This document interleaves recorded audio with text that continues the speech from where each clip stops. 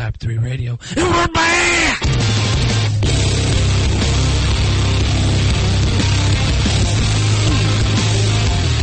Ooh, ha, yeah. Good evening. All right.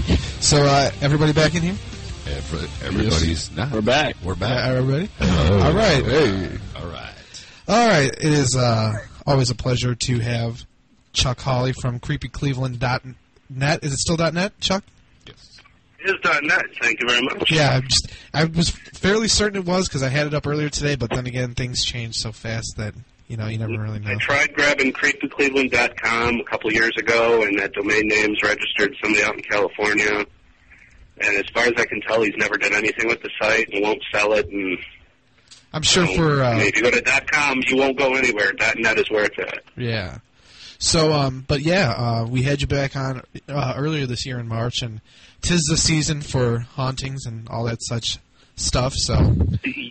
Yes, indeed. And it's a dark and stormy night on the North Coast. I think it's time for some ghost stories. Oh yeah. But do you want to quick go into the history of the website, or? Sure. Like I said back earlier in the year, I've been running Creepy Cleveland. The first iteration I could find, archive.org, I think, has an old image of the first Creepy Cleveland around 2001. I've been running the site for just over 10 years, and I collect ghost stories. I don't tend to go out. I've been to many of these places, and I have had some of my own experiences, but I'm not like a ghost hunter. I don't go out there with all my equipment and look for ghosts and try to prove anything. I'm the internet campfire. When everybody has a few beers and sits around and says, oh, I got this story to tell you, that's what I want. Those are the stories I collect. So you're the moderator. People send me...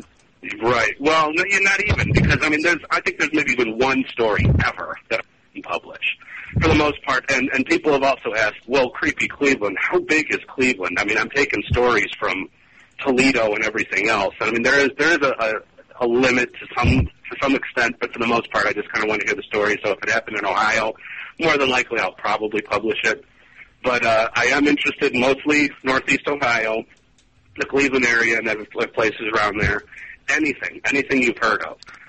Over the years, I've come across there tends to be a lot of stories from the same certain places, leading into what we're going to do tonight. And there's been a lot of one-off stories, like bizarre, once in a lifetime things that nobody's ever heard of, and just things that I'm not even sure people are. I think maybe they're making it up just to get on the website. And then if that's true and it's a good story, then that's cool too. But I switched to the blog format a couple years ago because I noticed that the best part of the website was the stories, and the best thing about the stories was letting other people respond. Because somebody put up a story that was totally bogus, somebody could comment and say, "I've been there." Somebody actually wrote the site and said that Helltown was the site that they filmed Children of the Corn. I published it. And within a day, I had a comment with a link for Internet Movie Database disproving it, saying, nope, never happened. So that's what I want to do, is I want to get up there and I want to get people saying, hey, if you got the balls to tell me the story and support it, I'll publish it. But if you're going to post stuff that's obviously debunked, somebody's going to catch you on it. So I've got a couple thousand stories, and just recently I've moved everything back to the blogger format, and I've started using Google's. I registered Creepy Cleveland at Gmail a number of years ago, and I started using the Google account. And the recent changes to Creepy Cleveland, I now have an extensive photo collection that I'm still sort of sifting through. I'm getting a pretty decent document collection using Google Docs. It is shared and available to all. Usually collections of articles from like Cleveland.com or old internet newspapers where they did an article about something, one of the haunted places or whatever, which they tend to do like every year around this time. But by November, by Thanksgiving, you can't find it, or it's gone. It rolled off the site. I try to grab some of those articles, and I give full credit to their authors and everything. I don't want to claim I did these, but I keep these things. And for the longest time, I didn't know where to put them on the site. So what I started doing is shoving them in a separate section using Google Docs.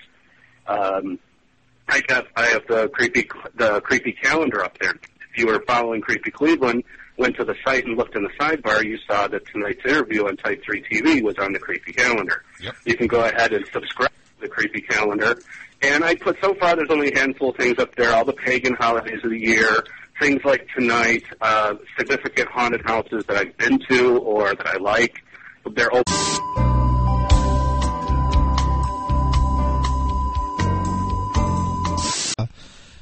You just want to pick back up where you left off? Sorry, Chuck. No, not a problem. What was the last thing you heard? Be honest with you, well, I think we just... I think I heard somebody say okay or something about creepy calendar, and I was just almost done at that point. Yeah. They started going over the changes to the site. Right. I think that's where you left off, because I think as soon as that happened, everybody went into panic mode, like, what the hell just happened? And thank you, AT&T. Type 3 is sponsored by AT&T. We'll give you internet and take it away. So you paid the bill, right? That was pretty much it. I was wrapping up. I think the last thing I said when I realized no one was there anymore was tonight we're here to count down the top 10 legends as voted on by visitors to Creepy Cleveland. And I was wondering when you wanted to start. Well, let's start right now if AT&T will let us. We need a drum roll. All right, well, let's give it a shot, and we'll start at the bottom. And like I said, I had about 60 votes. Not as many as I really would have wanted, but for whatever reason, I don't know. People love to give their opinions on the internet. I don't know why they didn't vote more. But starting at the bottom of the list with 0 votes, not very creepy apparently, is Gray's Armory. We were just talking about that. I was there for a dance. Here's you guys talking about that earlier. I took my shooting range test down there. Here's my little spiel on Gray's Armory. In the mid-19th century, all major U.S. cities had their own volunteer militias with their own uniforms, flags, weapons, and bands. In Cleveland, this unit was called the Cleveland Grays, after their gray uniforms. They were the first Cleveland group to leave to fight in the Civil War. Later, the Cleveland Grays rode with General Pershing in the Spanish-American War and with the 145th Infantry in 1916. The group built a huge sandstone castle in 1893 as the Grays' headquarters. The 5-story fortress still stands in downtown Cleveland near Erie Street Cemetery. It features a ballroom, a shooting range, a library, and walls of military memorabilia. Visitors and staff at the Armory have claimed to hear footsteps when no one was present, as well as seeing Civil War-era apparitions. By all accounts, the ghosts seem friendly. Now, that's my little spiel on Gray's Armory. I've only gotten a handful, as in like 2 or 3 stories about Gray's Armory. One fellow sent me a ton of photographs, which was really interesting, although nothing about them suggested anything haunted. But it was, as far as the history and the memorabilia and all the stuff that's around Gray's Armory, there is definitely, I guess, the potential. But as far as being haunted, it's known to be haunted, but no one's come forward with any kind of ghost stories. What have you guys ever heard about Gray's Armory? I actually took my concealed carry test down there in the shooting range, and we heard some footsteps upstairs, and there was only 12 of us downstairs, like instructors and all. Nobody was outside, because you have to do it like all in a group. They're very controlled and shit. So, but we heard some footsteps upstairs, and I don't know. You think it's like an old building, so you really don't pay any mind to it, but it's a little creepy inside and out. Might be those downtown Cleveland rats. Yeah.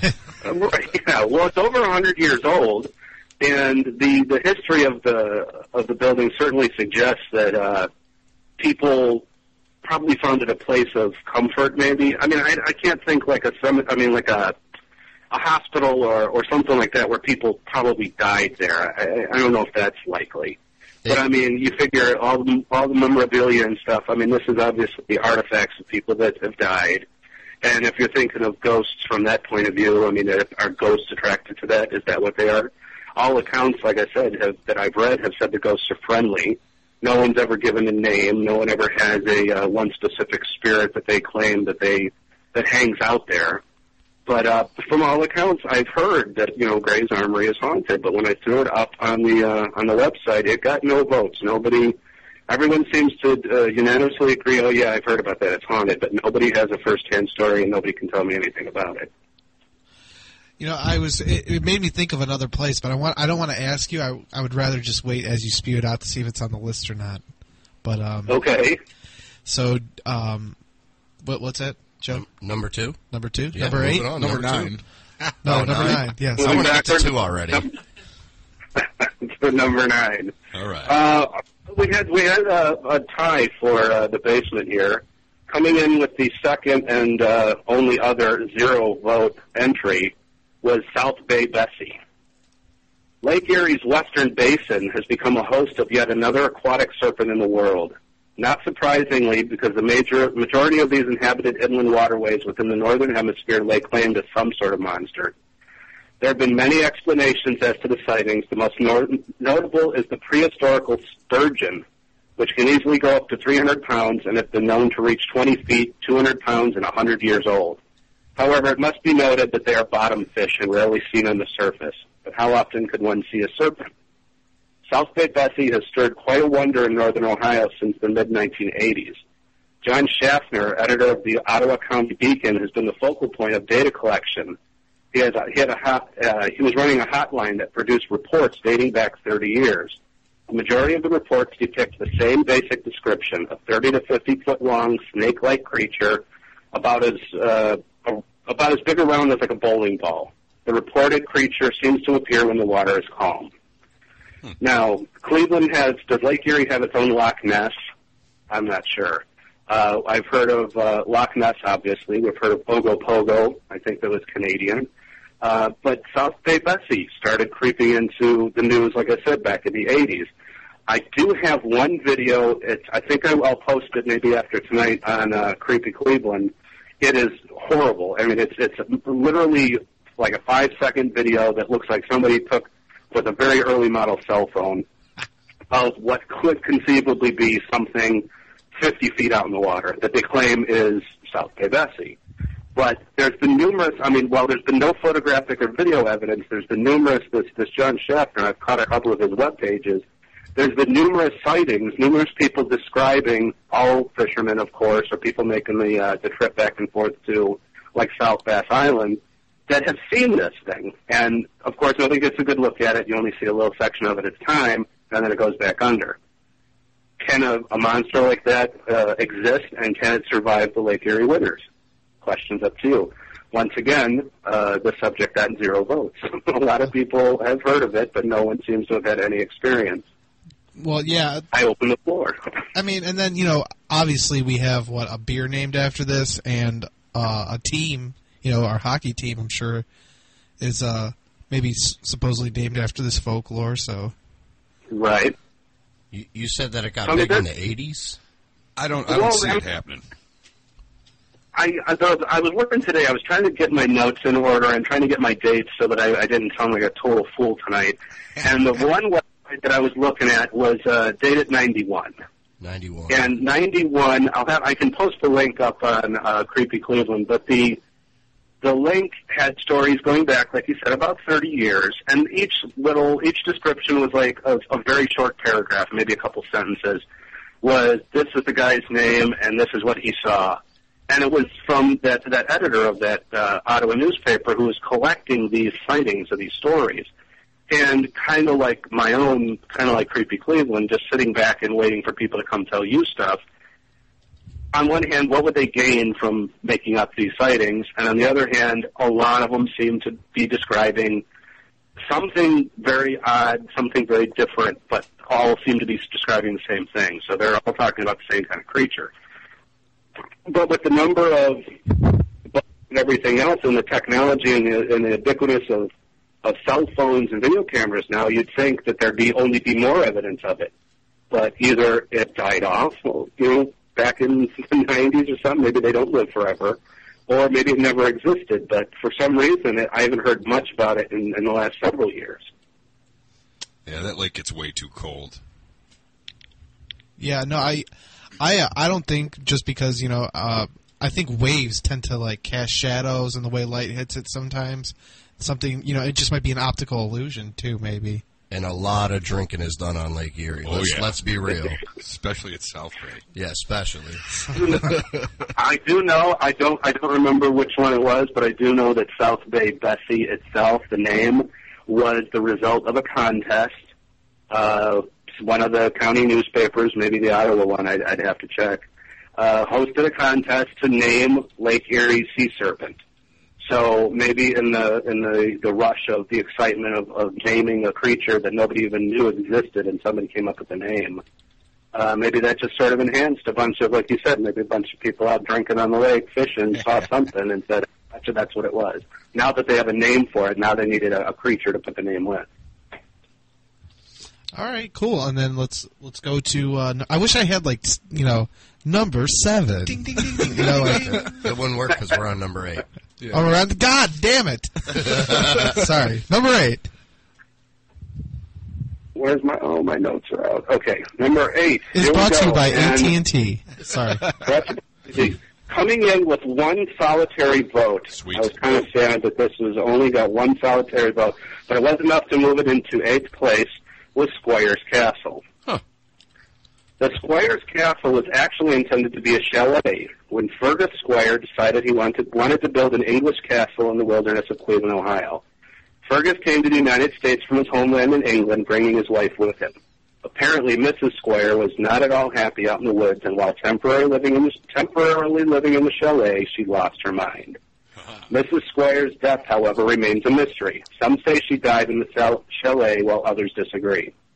Paranormal activity has been reported at Squire's Castle for decades and continues today. Many have claimed to see the apparition of a woman walking past the second-floor windows while she carried a lantern to light her way. What's so odd about that? There is no second floor. The castle is gutted. Also, it's believed that the same apparition is responsible for the screaming that has been heard by many at night when no other living person could be seen. Several other apparitions have been spotted roaming the grounds and surrounding wooded area, and many people have photographed numerous orbs about the place. Now, Squire's Castle, I've been out there a dozen times. It's one of our favorite little picnic areas. Every time we go out there, there's always seems to be a wedding, too. There's somebody out there taking their wedding photos. Yeah, talking about a wonderful photo background. My brother just got it. Never seen Mrs. Squire out there. What's that, Joe? No, I was going to say my brother, was it like 13, 14 years ago, he got his wedding. He got married out in front of Squire's Castle. Did you ever look at the picture, see if there's anything freaky in the background? No, but now after hearing this, I'm going to have to check it out. You might have some evidence there. I have one particular story, and it just seems providence, The picture the lady submitted was corrupted. It seemed like it got, I don't know if it looks like a digital picture or something. It's not like it was a film picture that got developed badly. It was just a digital picture that got skewed. It is on the website, though, and you can find it there. She claims that they were the only ones there, which is possible. I mean, it's not like the place is crowded all the time. They were the only ones there, and her 2 children were outside with her while she was taking the photograph.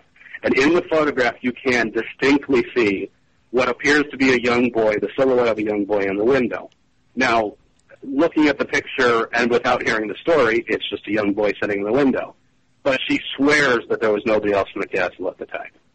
That was kind of cool. It was nice to get some sort of physical evidence and actually be able to see something, even if the story was hokey. Maybe she didn't see the kid running around and he just happened to be in her picture.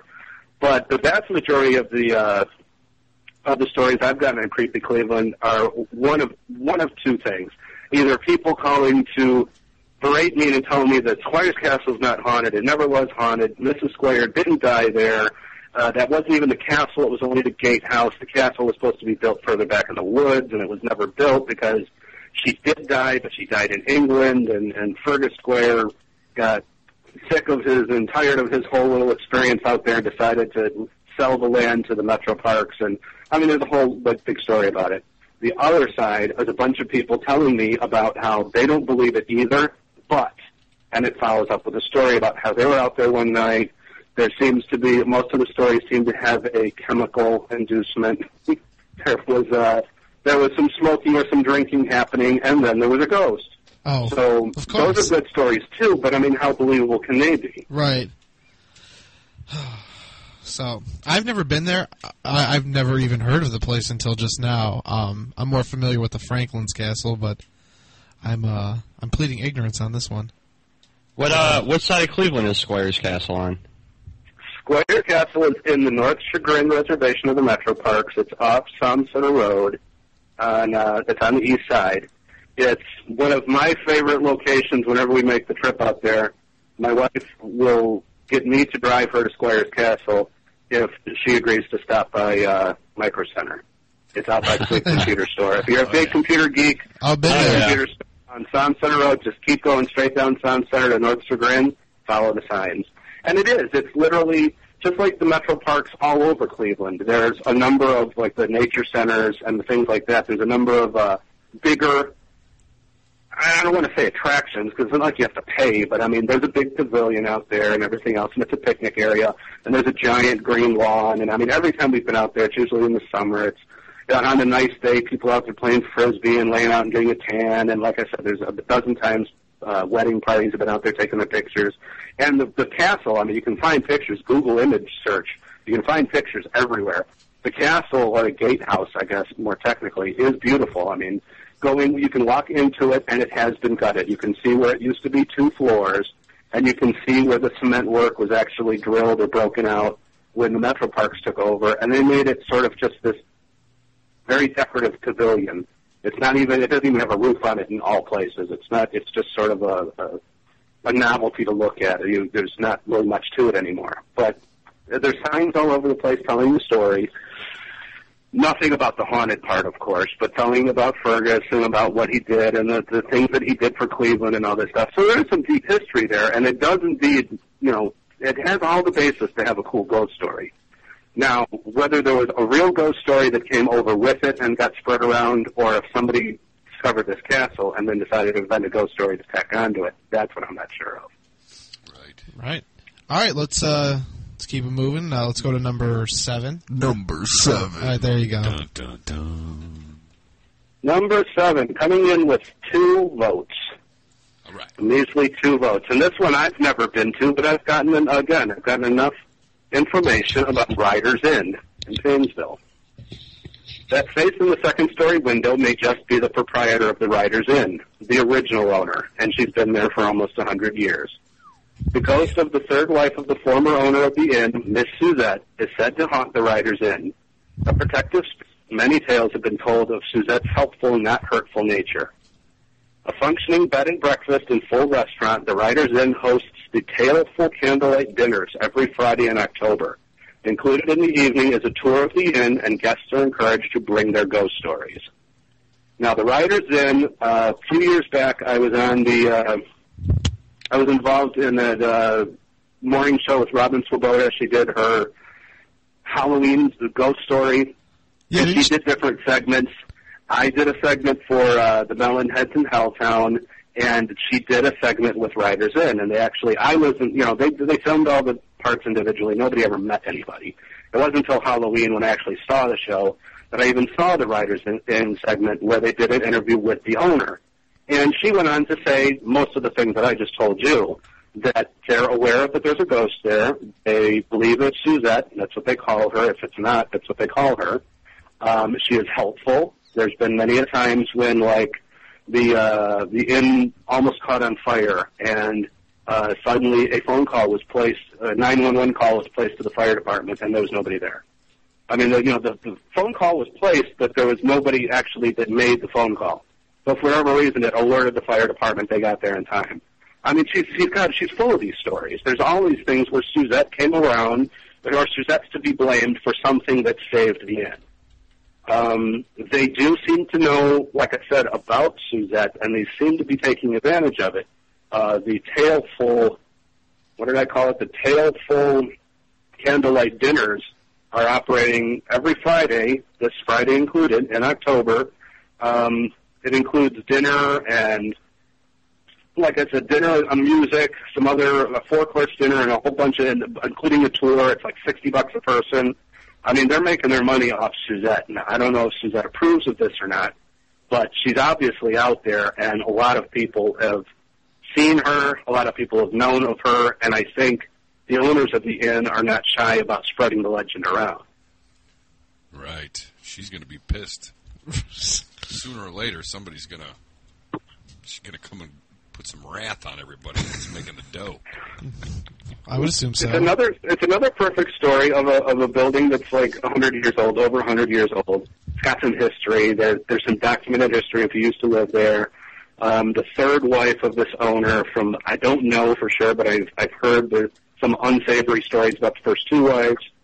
I'm not sure if there was some animosity there or whatever, but for whatever reason, the person they believe is haunting the inn now, Miss Suzette, for whatever reason, has taken a real shine to the restaurant and wants to see it, continue to go on.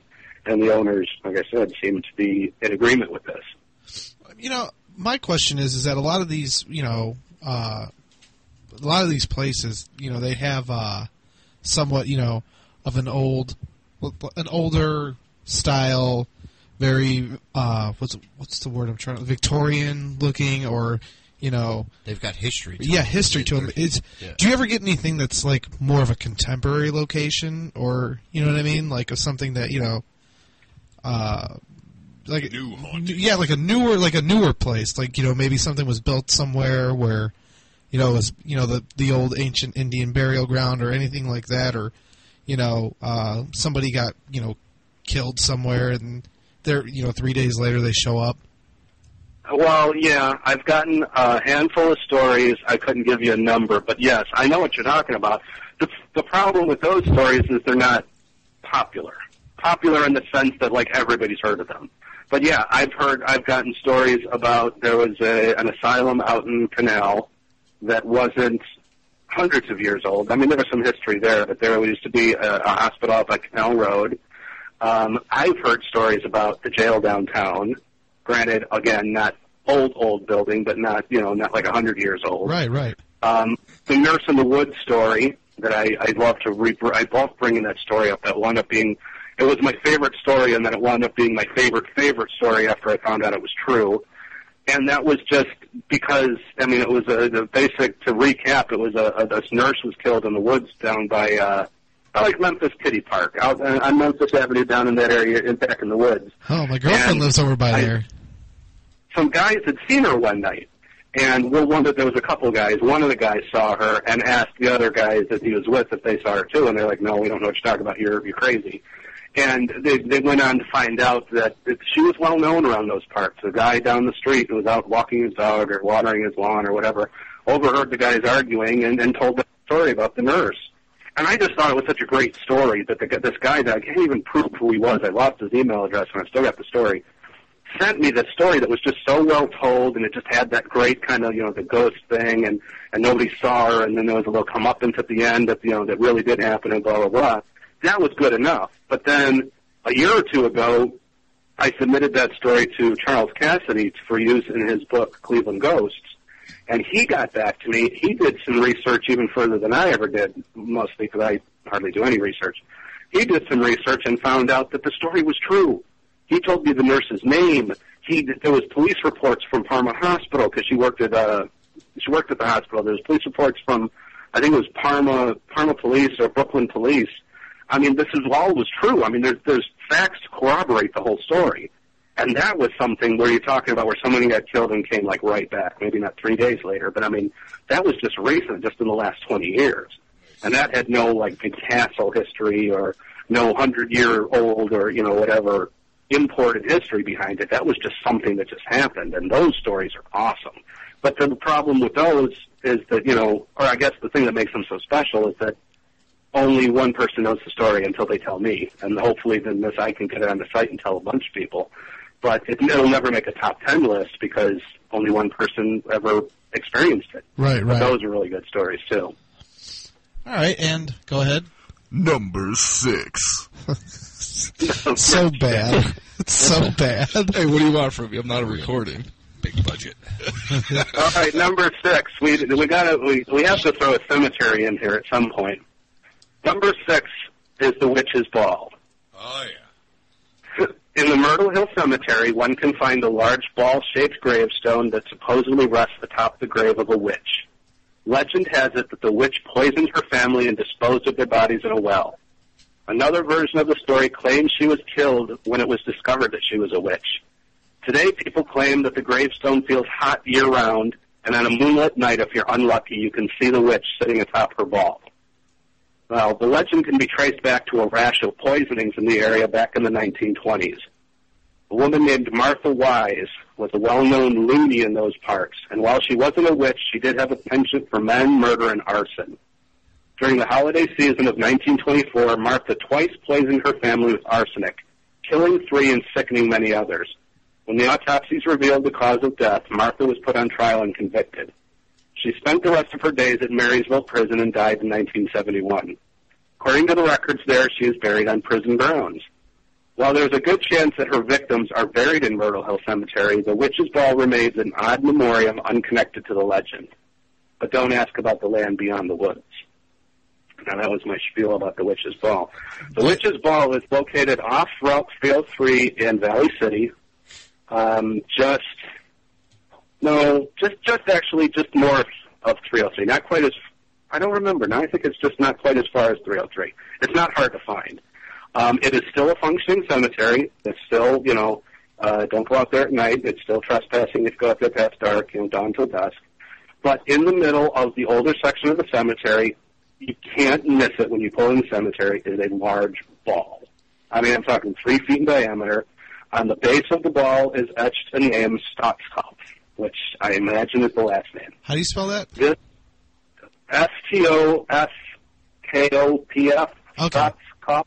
Okay, good. This on its own, I think, invites the legend. There is no born on, no died on, no first name, nothing to give you any kind of clue. It's an odd shape. I mean, this is one of those cemeteries that has all the great tombstones, too, the big monuments, the angels, the crosses, the spires, all that kind of stuff. So it's all got all the classic stuff you'd imagine you'd see in a cemetery, except for this ball, which is just out of the norm. So we've been out there numerous times as well, and a lot of the legends are hot. The ball's always hot, the ball's always cold, nothing ever lands, leaves don't fall on it, whatever. All that stuff has all kind of been debunked because it's positioned in the cemetery, it's made of marble. I mean, but you can't shake the fact that it's an odd image in the middle of the cemetery.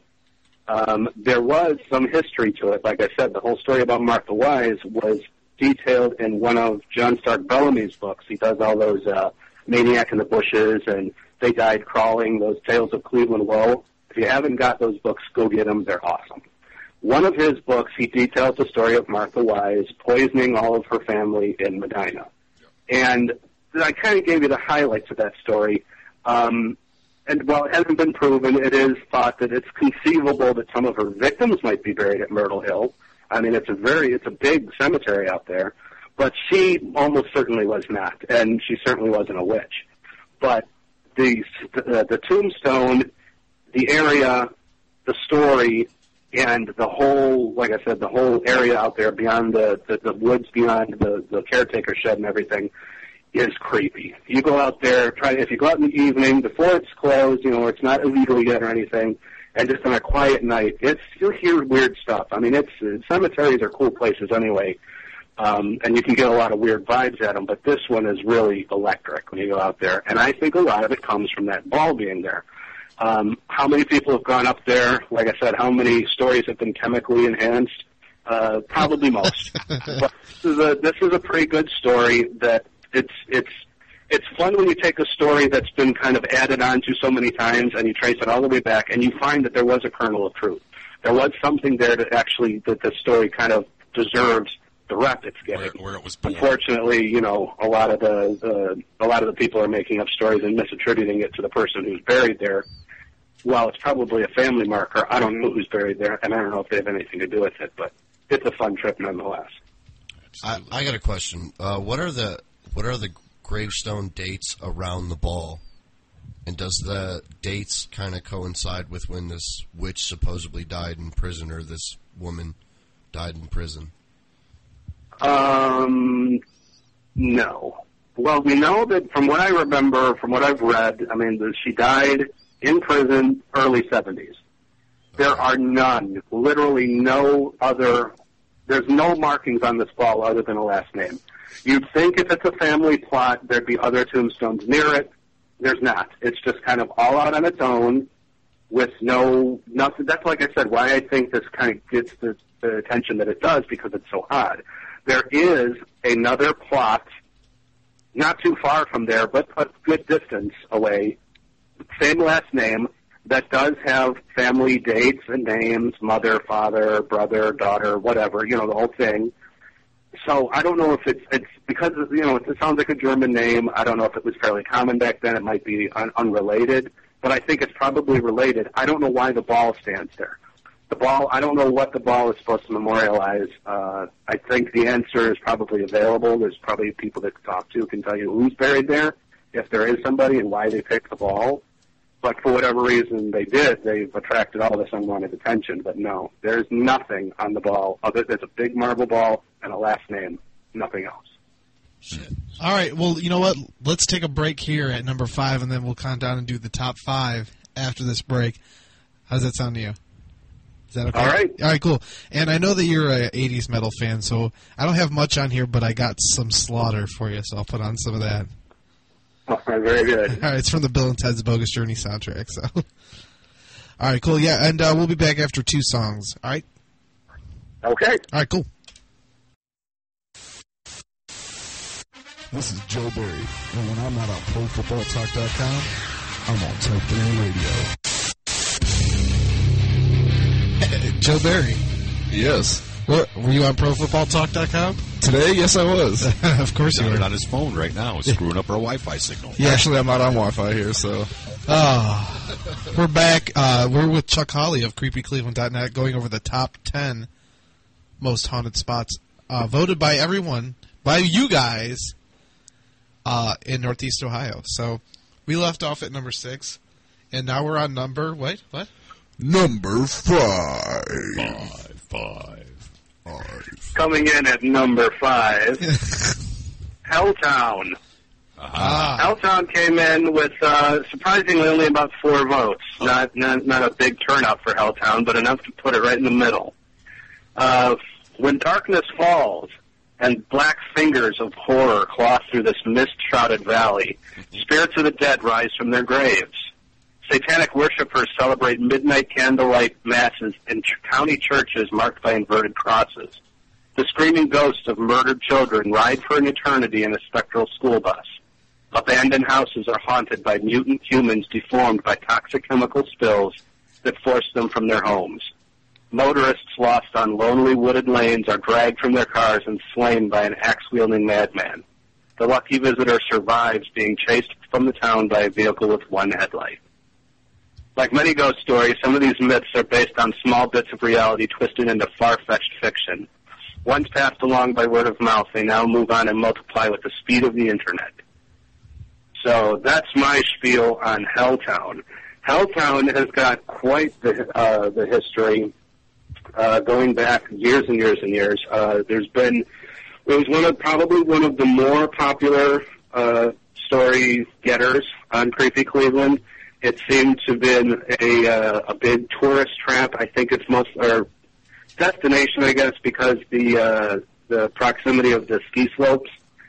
But what happens, I guess, out there was the town is a sleepy little burg nestled in the valley, and I think it was the Metro Parks or the state bought a lot of the land. And from what I understand, the true story behind it was kind of a sad story that the state kind of moved in and kind of bought the land out from under a bunch of people, leaving this entire area full of houses that nobody lived in. The whole town looked sort of abandoned. Certainly wasn't abandoned. There was lots of people still out there. There was a functioning church. It had some Gothic architecture. It did have a number of unfortunate decorations that did resemble inverted crosses. Right. That's what while it was just sort of architecture, other people took that for being something far more sinister. The roads out there really leave something to be desired. The biggest attraction back in the day, speaking probably about 20 years ago, was the Highway to Hell. Was out in Helltown. It was just past the Stanford Hostel. It was the road that connects Boston Township to, I think it's Route 8. It ends out by Brandywine Falls, the falls out there that you can still get to. That whole section of road is now completely blocked off. It's completely untravelable. Hell, it was untravelable back then. That's what made it so exciting. But down the Highway to Hell, off to the right, was an abandoned school bus that had sat there for ages. I think somebody had determined at one point the true story behind it. But give me an abandoned town with a creepy old road with no lights, so potholed and everything else that you couldn't go more than 5 miles an hour, and then stick a school bus in the back, in the backwoods, and I'll invent a story that'll scare the shit out of you. And that's what happened with Boston Township. A lot of people just sort of found the stuff that was there and made up their own stories. There's a cemetery out there that one of the big stories that were going around, it was really weird, was that there was a ghost that sat on the bench in the cemetery.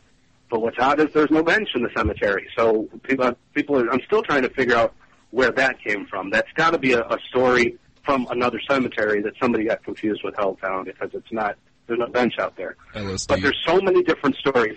Again, chemical enhancement, yes, probably. But so many people went out there looking for a thrill and finding it. And I bet you the few remaining residents that were out there who did sort of want their privacy, there probably was an old redneck in a beat-up truck with one headlight that took to chasing the kids out on the weekend and earned that reputation. Now, whether or not that was actually, any of this is actually true, if there's ever actually ghost or spiritual activity out there, remains to be seen. I think it's probably no. But I can't, correctly say that it can't happen. There's been lots of people out there that told me stories otherwise, but Helltown comes right in the middle of the list tonight as being definitely one of the creepiest, if not true, but one of the creepiest legends around the area. Have you ever been there? I've certainly been there. I haven't been there in, God, I was thinking about it today, 20 years. That sounds like forever. Yeah. But it's been 20 years since we've been out there. And like I said, there's Brandywine and Boston Mills, both of the ski resorts are out there. So, I mean, if the place gets heavy traffic, the town is literally right across the street from those areas. So, I mean, the place gets heavy traffic like year-round. But I haven't been out there, and I certainly haven't been out there looking for anything recently. But, yeah, we did the Highway to Hell, and the best part was getting, a couple girls in the back seat and scaring the hell out of them, and telling them that out there in the woods, that's where Jason lives, and there's a school bus, and make up some of the best stories. And I don't know, and the word of mouth. Like I said, by the time I started the website, I'd mentioned it in a story or something. I'd mentioned it.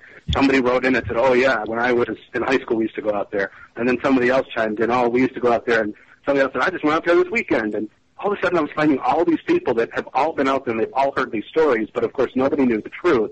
And everybody's looking at everybody else going, well, what do you know? Well, naturally, some people started making shit up. Well, this is what I think I know. Right. Pretty soon the legends. I think, personally, there was an article in the Plain Dealer. I actually have that archived in Creepy Cleveland as well, called Does Helltown Deserve Its Name?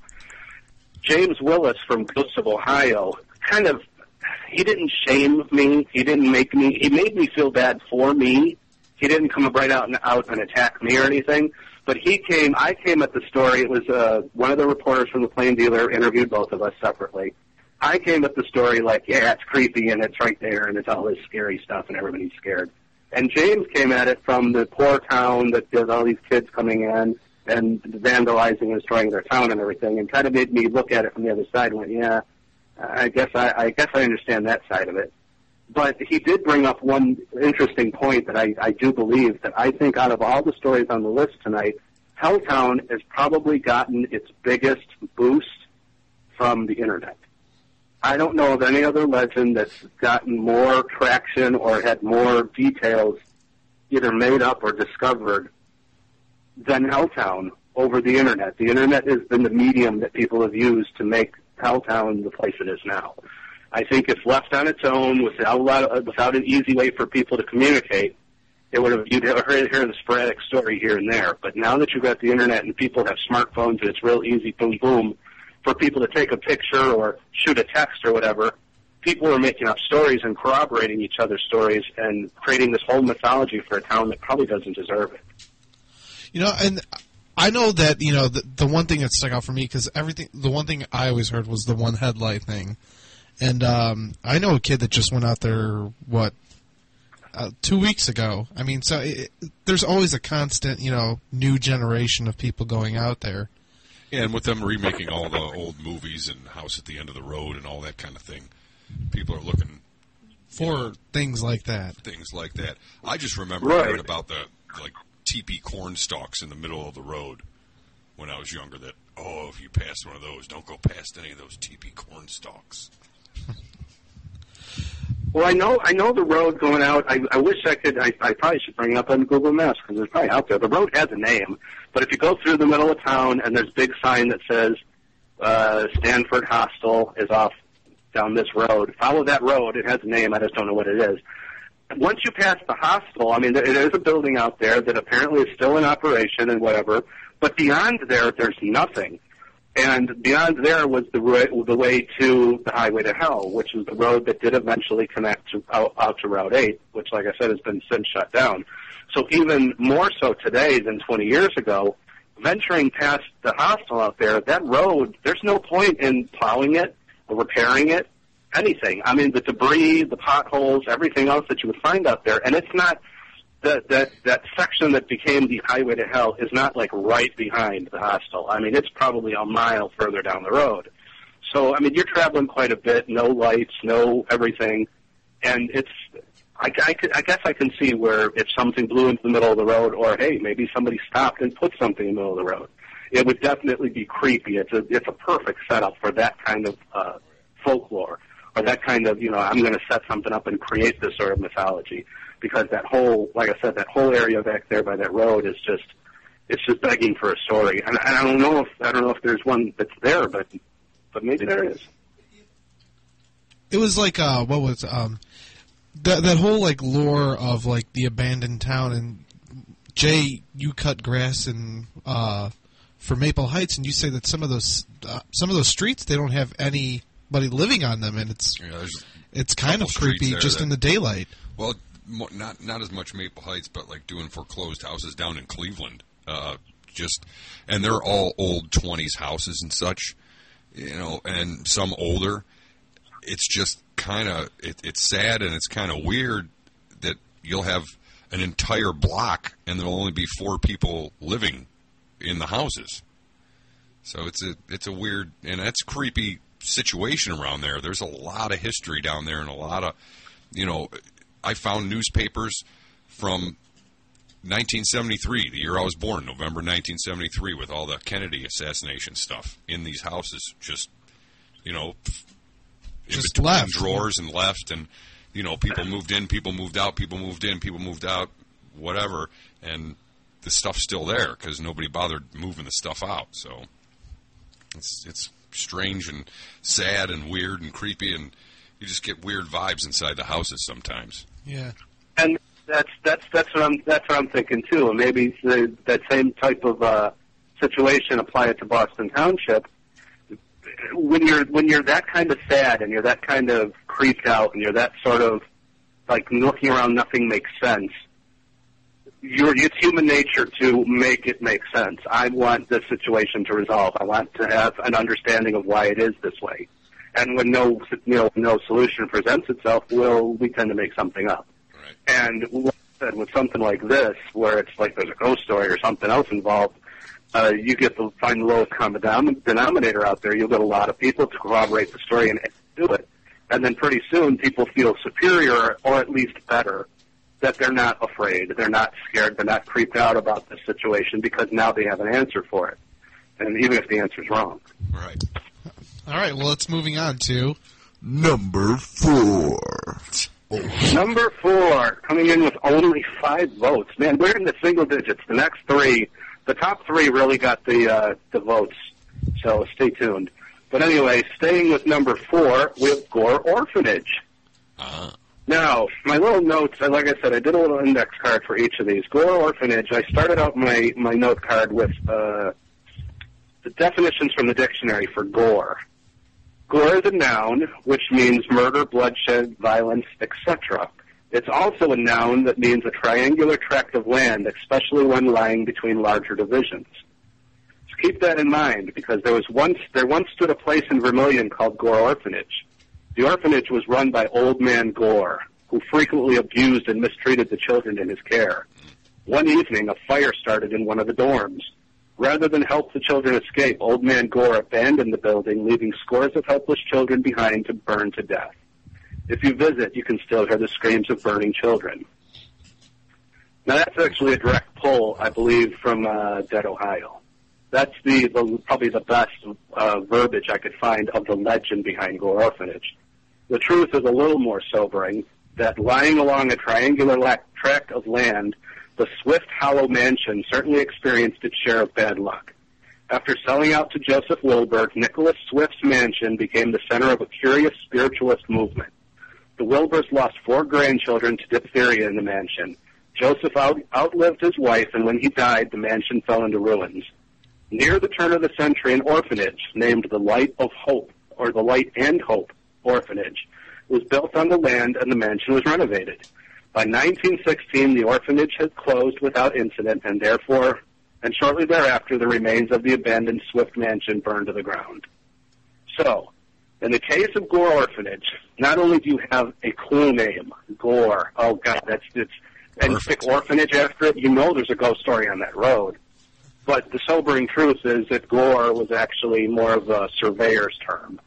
And there was, truthfully, an orphanage on the road at some point, hence the name of the road. So the name sort of becomes less exciting. But there was a mansion. There was ruins of a mansion. People go back there and they think they're seeing tombstones, or they think they're seeing the remains of an orphanage. What they're seeing is the remains of the mansion, this old Swift mansion. No children lived in the mansion. It's a record that we're aware of. There was an orphanage on the land at a separate time that did house children, and I'm willing to bet children died there, but probably nothing nefarious, nothing that people, no foul play is at least suspected. There was a fire. I think the mansion was burned to the ground well after it was abandoned. There is a bridge out there, one of the well-known of the area crybaby bridges. I mean, Gore Orphanage, that whole area out there, again, take a sprinkling of truth, take a whole bunch of actual events that all happened at different times and compress them into the same time period and then wrap them up with a nice story, and you've got another great ghost story, another great place to go out and visit. Now, I've seen things on TV, I've seen websites and everything where people have gone out there, real, quote-unquote, real ghost hunters with EMF meters and their whole deal, and have actually tracked and found, they've gotten readings. I don't know if I'd say they've found ghosts or they've found spirits, but they've found evidence of something happening out there. Is it something that we've invented? Is it a mythology that we've all, like I said, taken all of the facts that are out there and wrapped them up into a ball and then created ghosts out of that stew? Or is it something that actually was there, but all of the facts are all mixed up? Gore Orphanage. Has anybody been out there? That's out in Vermilion. That's Cleveland is kind of stretching. That's one of my further out ones. It really doesn't qualify as Cleveland, but I could not leave Gore Orphanage off the list. I went out to that bridge at one point.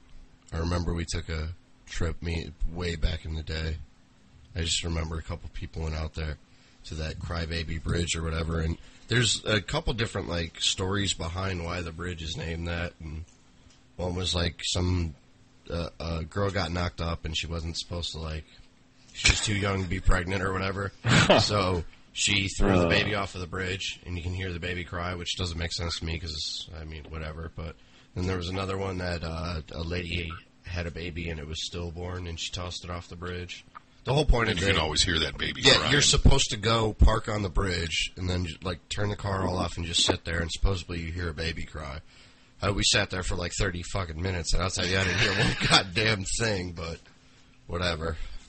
Well, you touched on, now this isn't officially part of the list, but I can bring it in on that because there is a Crybaby Bridge in the Gore Orphanage site. But you touched on something with the Crybaby Bridge, which is a totally...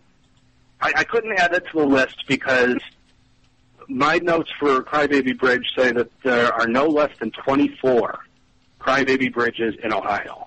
Yeah, I don't even know if I went to the same one then, Right, there's probably more. Rogues Hollow, Helltown allegedly has their own Crybaby Bridge. That's probably the one. Gore Orphanage, Wisner Road out in Kirtland, half a dozen other ones. I mean, those are some of the ones that I can remember off the top of my head.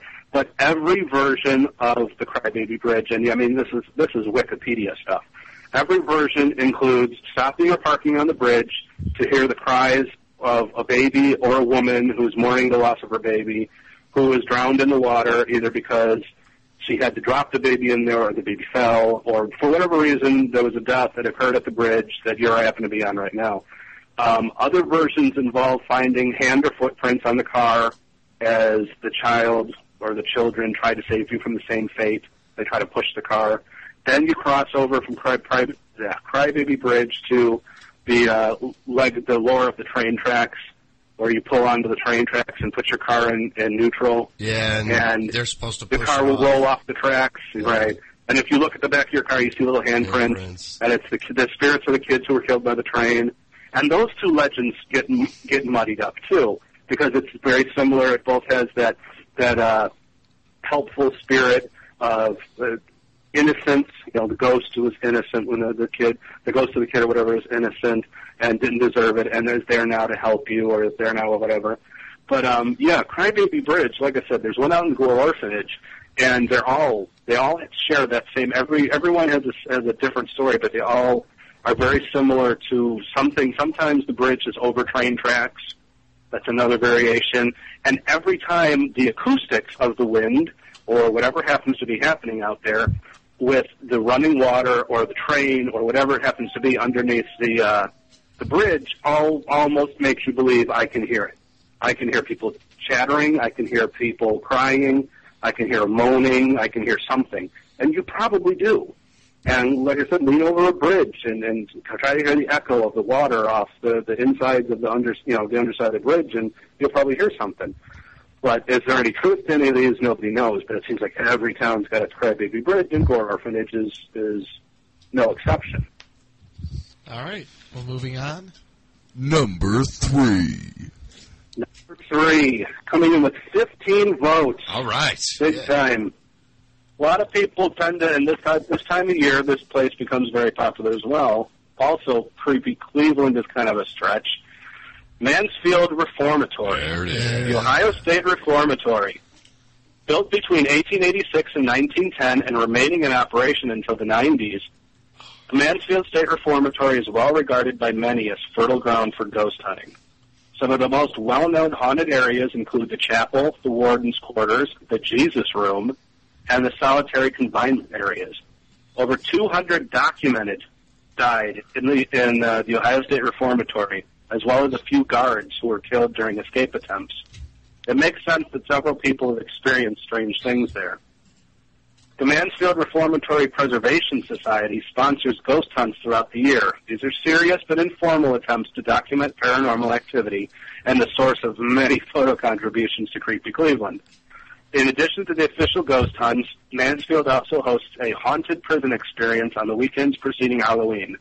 Often confused with the ghost hunts, the prison experience is a haunted house-style attraction through the prison following a predetermined path with the intention of scaring you. Now, I've only been to the Reformatory once, and it was a couple years ago, and it was for the prison experience. Just bringing up tonight's interview to a couple guys at work today, we were talking about it, and I checked their website. They're booked. They don't do any of the real ghost hunting things during October. They turn everything over to their haunted house style. I'm willing to bet it's a big money maker. Yeah, they do it more in the winter and towards like spring. They almost did. According to the schedule for like 2012, it looks like they're going to do it year round, except for October of next year. Oh, but wow. I mean, it looks like almost every other Friday or Saturday they're hosting something, and already they've got, I think, 3 sellouts for next year. They're that popular. Yeah. The first sell out at 100 people. So once they have 100 people, that's it. They're sold out.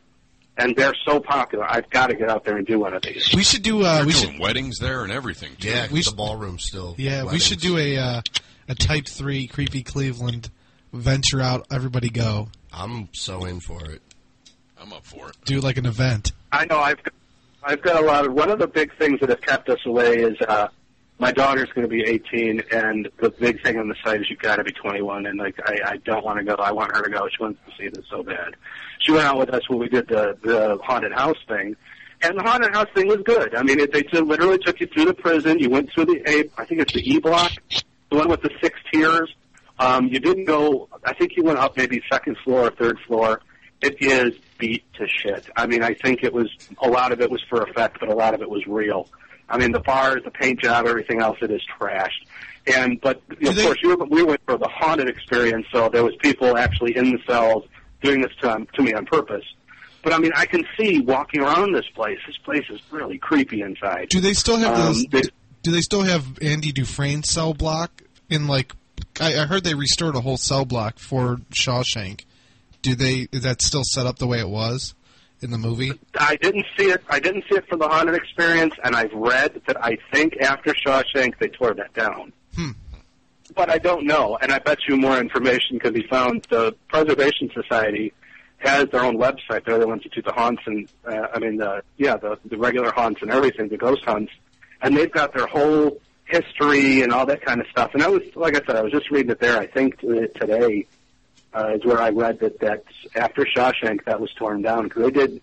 What else did they do? They did Air Force One, Godsmack video, Godsmack video, Angel Cash, Little Wayne video. Yeah, I mean there was a handful. I think there was 6 or 8 different events took place there. And, I mean, it's still going now, and the Preservation Society is trying to keep it from being, completely torn down. I mean, it was an operating prison in 1990. I think 1990 or 91 is when they actually got the word from the state that they had to shut down. It was no longer feasible. I don't know why. I mean, I guess looking at the place, granted it's been 20 years there, too, though. Looking at the place, I mean, it's completely gone shit. I actually know a few people that within the past 2 years have gone through the prison experience. The Mansfield. haunted house or no, not the haunted house. The overnighter. The overnighter, and they said the one guy. It's a married couple that I know, and he said that his wife was saying that she could feel something like walking next to her the whole time. But he was like, I really said the whole time. He was like, I didn't believe anything anybody was saying. He was like, it seemed kind of BS or whatever. And then at the end, he told his wife, he was like, this was a waste of money or whatever. And as soon as he said that, he said he felt something brush across the back of his head. And he said it freaked him the hell out. I was like, wow, dude. I said, that's kind of weird. I've heard I used to get pictures. I used to get a lot of contributions from a couple people, and I've got a lot of pictures, and some of the stuff's on the site, and some of it's not. I'm not. I mean, we could do a whole show some night on orbs, whether or not orbs are ghosts or orbs are dust. I don't know what they are either, but I mean, I've gotten 1,000 pictures of people that people sent me from ghost hunts that have orbs in them. And I don't know what these little white dots are in these pictures. I mean, I don't know if these are supposed to be honestly something supernatural or not. But they tell me the story that goes along with the picture, which is far more interesting, that this room, when they were taking the picture, got very cold. Or this room, when they were taking the picture, they heard a weird noise. Or they heard a whisper. Or they had their tape recorder on and they heard these noises. Or it got very warm all of a sudden. And it's the same kind of stuff like you just said, that people physically experience some sort of change when they're there.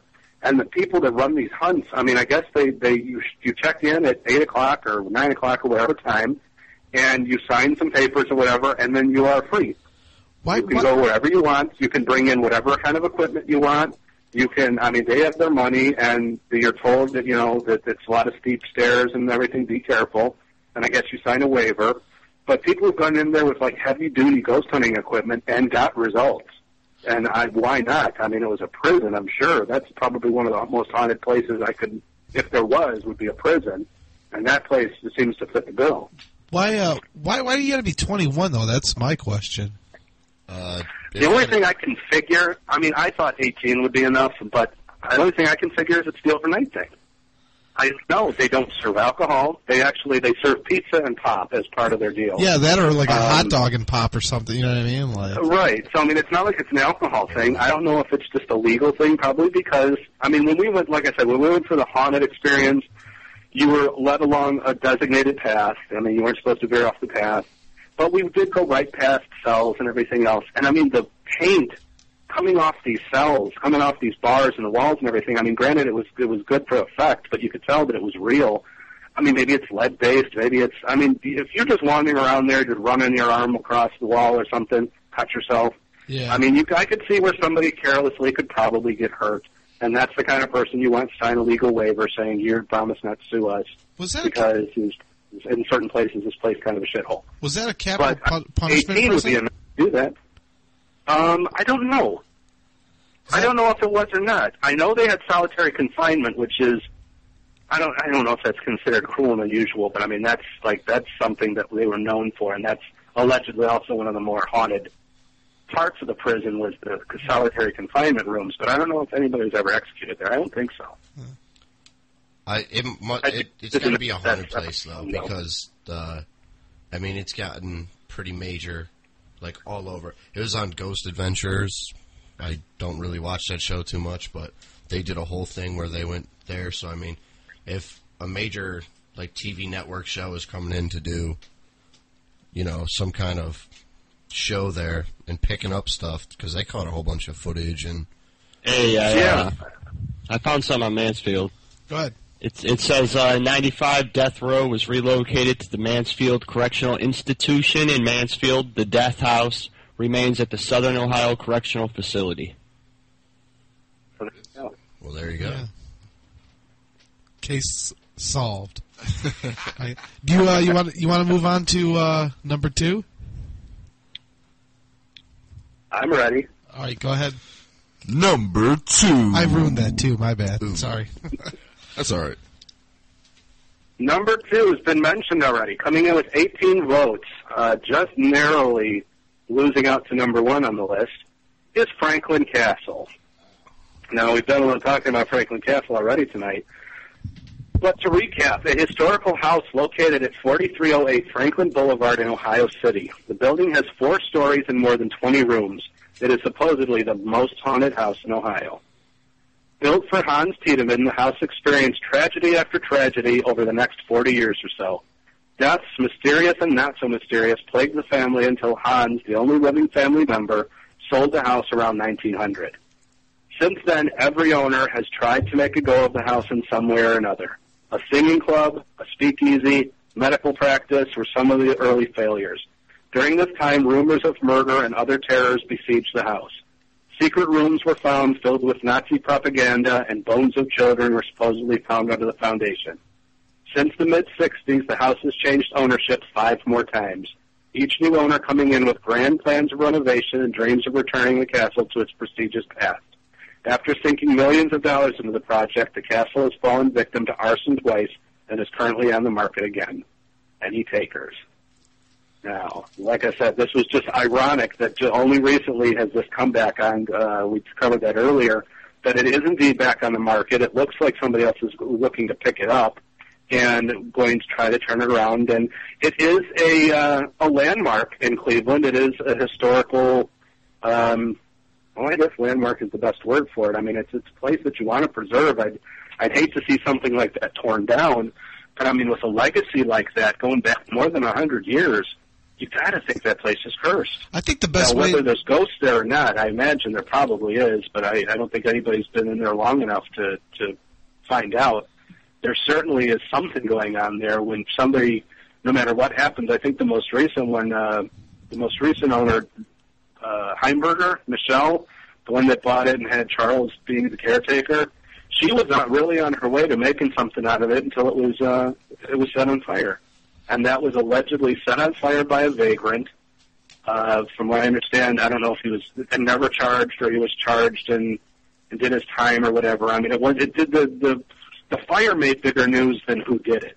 But it seems like the guy, whoever did it, didn't set in motion another chain of events that created yet another in a long line of failures of Franklin Castle. I just, I think that if you were to, because they were going to open it and make, I think he said, like, to stay the night and be part of the club was like $5,000. I think the best way to just make money off of it is leave it as it is and just let people stay there. Or have people come in and out. That's a lawsuit waiting to happen. I mean, how so? That's worse, how do you get insurance for that? Yeah, I've got pictures on the site. A friend of mine, Charles, back in February or March when we did our last thing, and we had Charles on, I was a little hesitant to mention some of the things that I'd heard, and I'm not going to go ahead and do any kind of smearing now either, but I will say this, that Charles had a history or had a reputation of hosting midnight tours in the castle that I guess you would find out about by friending him on MySpace. Sometime between 6 and 8 p.m., you'd get a notice on your wall that he was doing tours tonight at 11 o'clock. Bring $20 and show up here and you can take a tour. And I guess this is the way he managed crowd control. Well, regardless, it always seemed a little shady to me, but a friend of mine took his wife, found out it was actually on the up and up. I mean, he did provide them, access to the castle, let them wander around, take pictures, do whatever. So my friend brought back a roll of like 200 pictures, and there was nothing. We went through these pictures with a fine-tooth comb, looking for the slightest irregularity or anything that could be like a ghost in one of these pictures. And the only thing I can concretely say it in these pictures is the inside of that castle looks like shit. Everything, ever since the fire, that place has been gutted. The whole inside. Now, this is a few years back. I don't know if anything's been done since. But ever since the fire, the inside of that place is all bare wood. I mean, a lot of work has been done. You can see where they're trying to make strides in putting it back together. But as of the pictures I saw, it is not inhabitable by anybody. Hence the reason Charles was staying in the carriage house, I suppose, because you can't live in there. I mean, I'm not even sure if the electricity was working. There was wires and safety lights strewn all over the place. I don't know if it had running water. I mean, I don't know if it had anything. I mean, this place was, between the fire and the renovations, it was totally gutted. As it sat just as recently as a couple of years ago, there's no way you could just say, let people stay there, because it's actually gone that far. Right now, somebody needs to buy that place and make it inhabitable and then let people stay there. I agree. I agree that it needs to be opened up. I'd like to see inside of it. I've been hearing stories and telling stories of Franklin Castle for 10 years, and I've only ever been to the outside and seen the outside of the castle. I'd love to see inside. But right now, it's just no way. It's a safety issue. They need somebody to come in here and dump some money into it and see if they can somehow avoid the curse and make it so it's habitable, and then open it up and get a news crew in there and get people like me, maybe. They can go in there and take some pictures and start spreading the word that, this place is back and it's habitable again, and check it out. But as of right now, from what I understand, it's even worse than that. So how long before, Anthony Sowell's house is on the list? Seriously. Oh, it is. It is. Kids. What was that? I've heard that there is a black market in souvenirs from his house. During the whole trial, that place was under 24-hour surveillance, just for such a reason, just to keep the people from going and getting his fly swatter or his rocking chair or his doorknob or whatever from the house to say that I have this piece of history. Why would you want that? It's a piece of history. I don't know. Yeah, I don't know. I mean, you got the people who write Manson. Manson's got fans that he receives mail in prison and everything. I mean, there's people that's their thing. That's what they get off on. It's for the lifers, the people who are on death row. They want to be their pen pals. They want to be part of that. A dubious part of history, and like I said, I happen to know that the place that Sowell's house was under 24-hour surveillance all during the trial because they were afraid of that. I don't know if they caught anybody. I don't know if anybody tried it, but I'm sure the fact that it's been done before is the whole reason they did it this time, to make sure people keep away from the house. Now that it's not under 24-hour surveillance anymore, you're right. How long is it before that becomes the next Franklin Castle? That becomes the house down the block that has the haunted reputation, and probably with a much better reasoning behind it than Franklin Castle. Yeah, I heard that they're going to just knock it down and turn it into like a park or something. That'd be horrible. I think they should keep it intact and charge admission, turn it into a museum, make some money for the city. Yeah. I mean, that's a sick way of thinking about it, but I'm sure there's weirdos that would go to it. So. What would you do with it, Jay? Knock it down. Yeah. And do what? Just leave it? Bury it. Pile the rubble? Pile the rubble. smooth it over, plant some grass, done. I mean, Who wants to live next door to that stinky meat joint anyway? No offense, Jay, but if you're just going to knock down all the old abandoned shitty houses in Cleveland, you're knocking down half of the city. Blocks. I mean, Build a whole damn amusement park down there. Build a Casinos. Let's go. Central Park ain't got shit on us. Right. Yeah. And let's do a quick recap here, Joe. You want to go ahead and do that? Yeah, I'll take the reins here for a Take second. it, Joe Barry. All right, coming in at number 10, we had Gray's Armory. Number 9, South Bay Bessie. Number 8, Squire's Castle. Number 7 was the Riders Inn. Number 6 was the Witch's Ball. 5, Helltown. Number 4, Gore Orphanage. Number 3, Mansfield Reformatory. Number 2, Franklin Castle. And here we go with... Hold on a second. I gotta see here. Let me. Oh, you ruined it. What are you doing? Hold on. Do it slow. Is that good? Is it on? No, it's not on. Oh, here we go. Bubbles. It was the Monster Mash and I ruined it. Seriously? Bubbles? Here. Horrible. Oh, that was horrible. All right. I guess. All right, sorry. Go ahead. All right, Joe. I was trying to make it more... Oh, it's not. The suspense is gone now. All right. Yeah. All right. Number 1. And the number 1 legend, coming in with only 19 votes, but enough to top the list tonight, of the creepiest legends in Cleveland is the legend of the Melonheads. Easily, by far, the most popular subject of, or the most popular topic of stories I received on the site. The Melonhead stories of Ohio are primarily associated with the area near Kirtland. According to legend, the Melonheads were originally orphaned under the watch of a mysterious figure known as Dr. Crow. Crow is said to have performed atrocious experiments on children, including inducing hydrocephalism, enlarging their heads.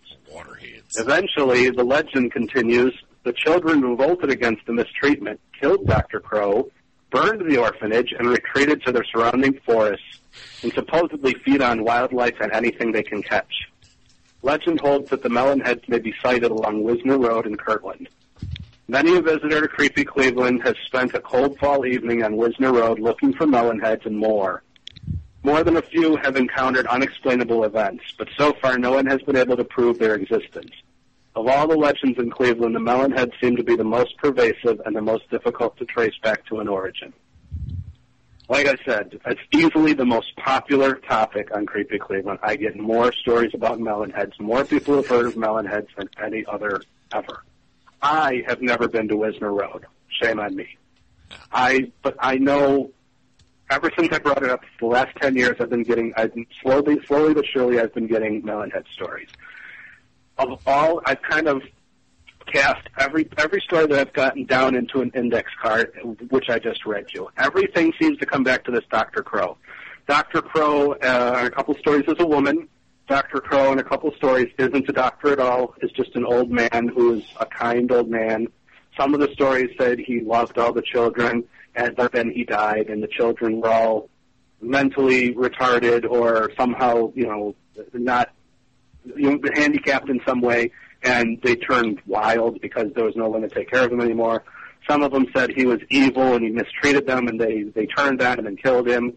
But all the stories tend to agree that the Melonheads are, truthfully, they kind of look like what I guess we believe the Close Encounters from the Third Kind aliens to look like.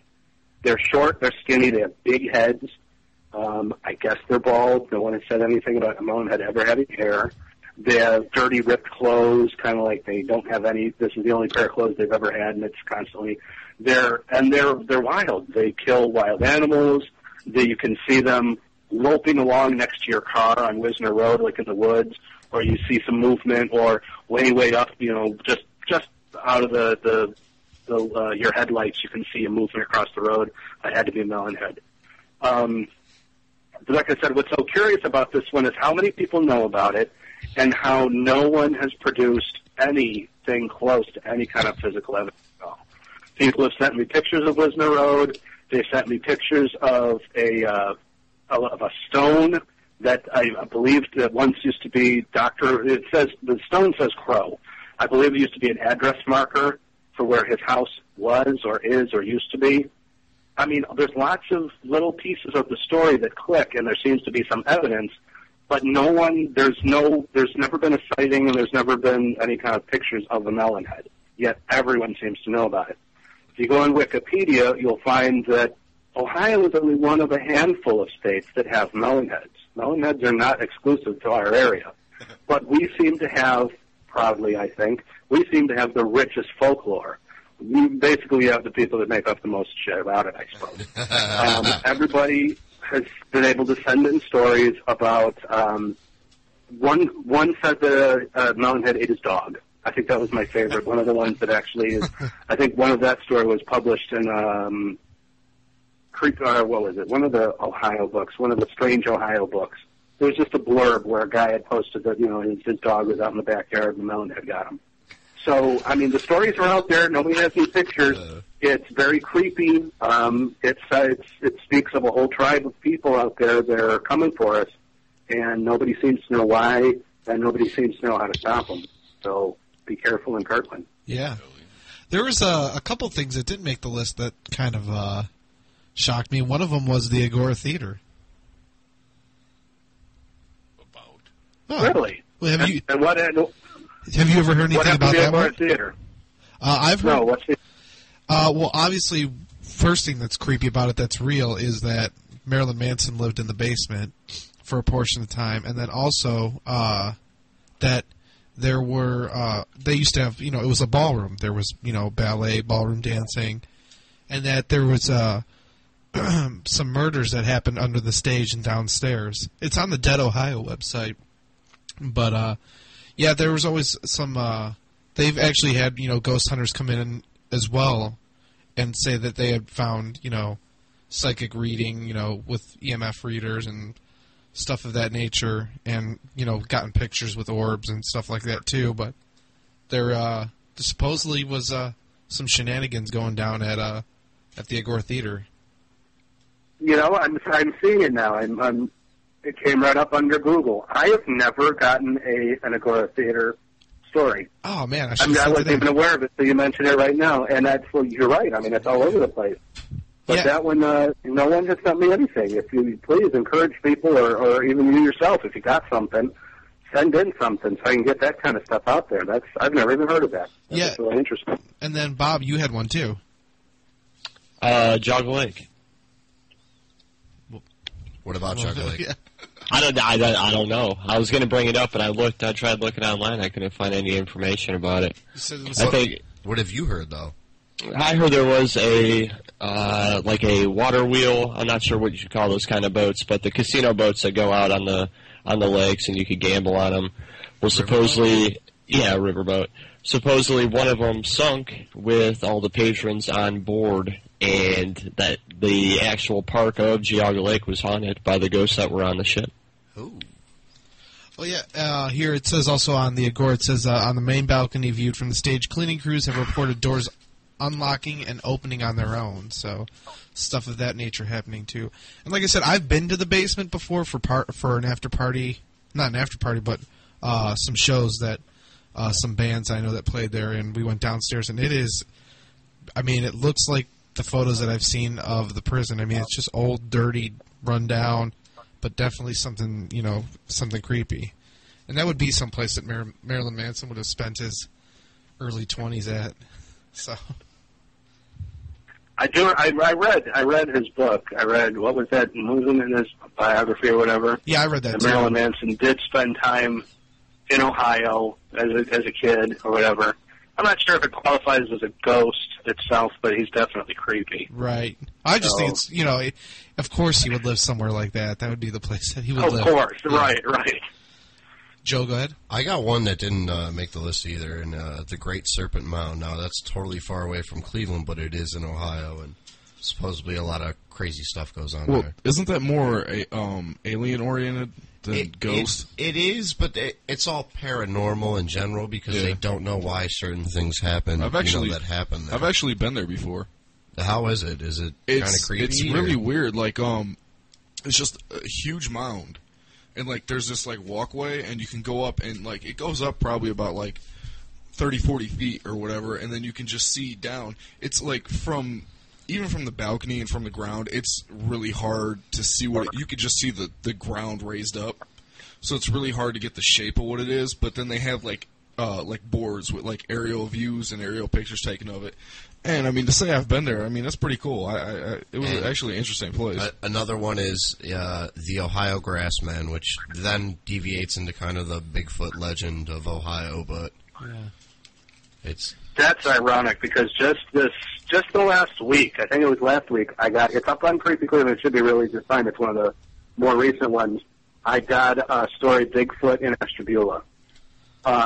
And it was, I mean, it was the same thing. I was bordering between Grassman, Bigfoot, kind of. And read that one. That's a good story. This woman claims that, she's had big feet, Bigfoot monsters in her backyard. And big feet. And that was, I mean, truthfully, when back in 2000, when I was first coming up with the site, I just made up the tagline, Folklore, Myths, and Monsters in Northern Ohio. Because I wanted to have something, to kind of go along with the Creepy Cleveland. And at the time, when I was thinking monster, I was thinking South Bay Bessie. I was like, that's the only monster I knew of in Ohio. I never knew of any other monster. And since then, I've come to find that actually the legend of a Sasquatch or Bigfoot in Ohio is far more pervasive than South Bay Bessie. People have heard of South Bay Bessie, and like I said, there was that one site that does seem to have a lot of details, but it's like one site. But there's dozens of sites that claim more of a possibility of a Sasquatch or whatever in Ohio, Allegheny Mountains type of area. So, and like I said, how ironic that just recently I got a story that kind of it goes along with that, and that's posted up there now. All right, well, I know that it's getting late. Do you work first shift? Like, I was going to say, because I don't want to keep you up late. So. Yes, I do, but no, I'm good. This is right about my normal time anyway. I had a wonderful time tonight. All right, cool, yeah, and thank you for coming on. What was that? Somebody Nope. All right, cool. Everyone was looking at me like I was like, wait. No, so, but no, thank you for coming on again, and thanks for just doing this for us. I mean, it's always a good time. So, and no, not at all. Like I said, I put up a poll on the website, and I got people to kind of put their the visitors to the site, put the sites in the order they wished. These are all based on stories that I've received. So there are stories for every one of the legends I covered tonight. There are stories on Creepy Cleveland. I'm still working on doing the search engine working exactly right, but they're all there. Please send me stories. Like I said with everything else, the stories we covered tonight, of course, I want to hear more of those stories, but the one-off, the really good ghost stories, that when you're sitting around a campfire drinking beer and one guy says, hey, you want to hear something? Then tell it to me. Send me those stories. Right.